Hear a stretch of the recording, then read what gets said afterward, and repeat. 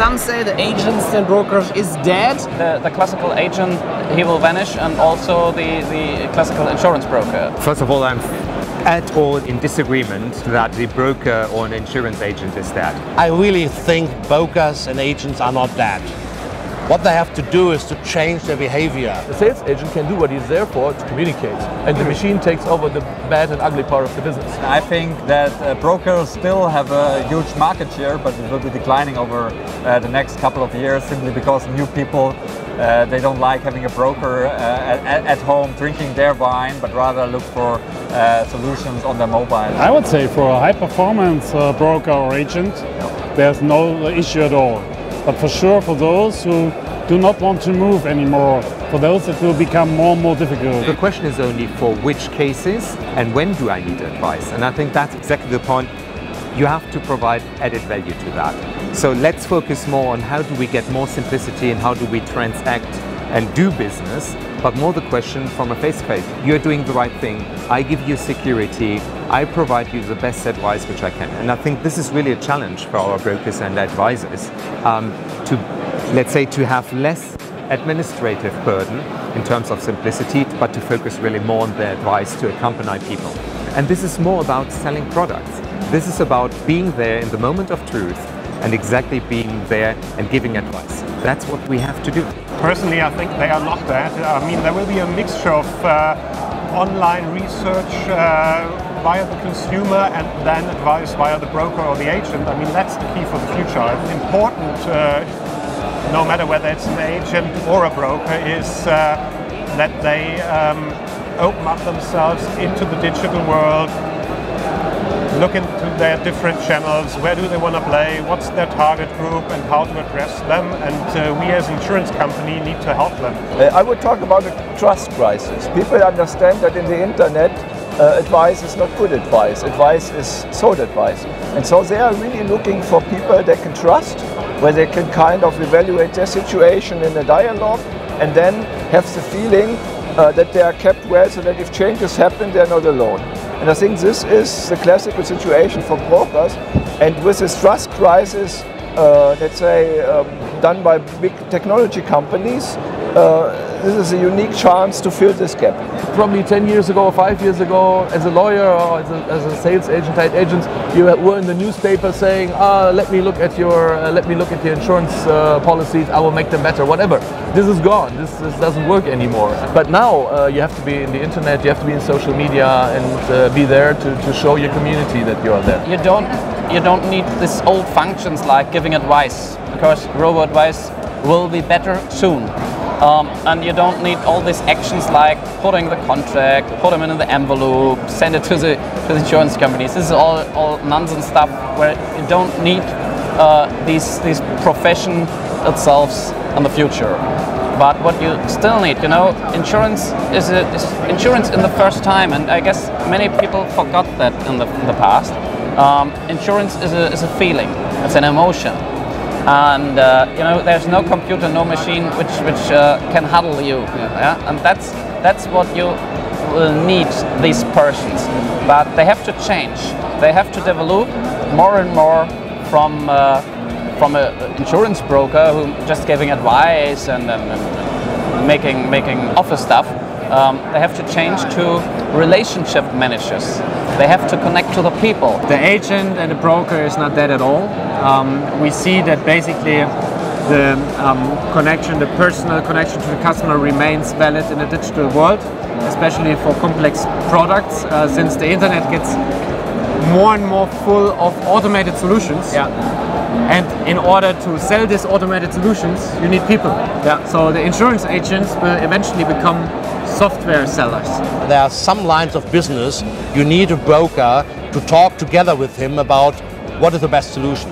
And there are other products, commodities, there you don't need any broker, because at the end of the day you have to invite the broker in your home. And for a lot of people it's not a very comfortable situation. Therefore, for easy products, for defined lines of business, do it via the internet. And if you have difficult things, clients ask questions, then we need the broker and the agent. Therefore, there's a good future for agents and brokers, but they have to change their behavior against the client. No, they're not that. When they change, when they create an approach to the generation Y and Z via social network or something else, they are not that. And they need a better approach to the online process. I do believe it's not about the approach to the customer anymore. It's about how they engage with their clients. It's about incorporating all the lifestyles that the clients have and being more within their life cycle than just providing a solution to a risk problem. They have to become visible in the internet. That's the main problem, I think, because no agent today is in the smartphone of his customer. Not already, but they have to be informed. Why? Why? If a customer does not see his agent or his broker, is not existing, and so we have to do a lot that they will become visible. And there are a lot of things to do. Social media, of course, and Google.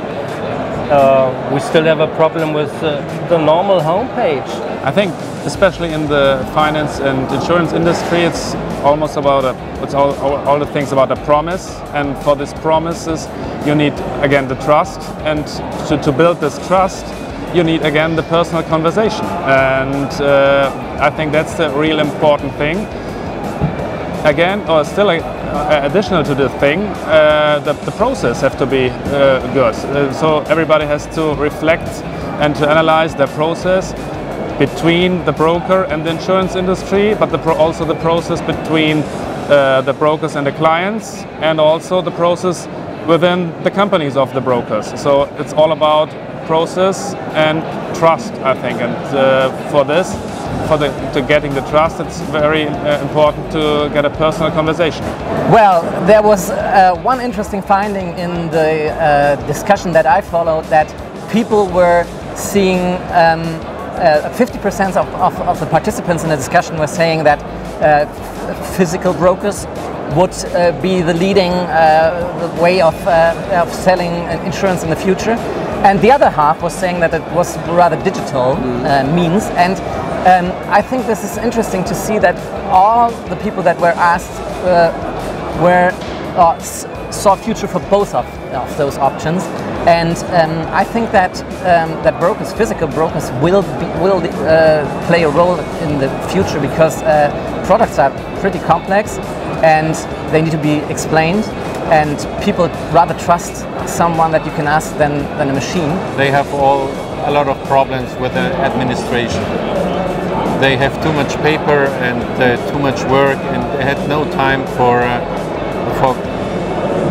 consulting, for take care of the clients. Yeah. So they take care of paperwork and all the things, but they have no time.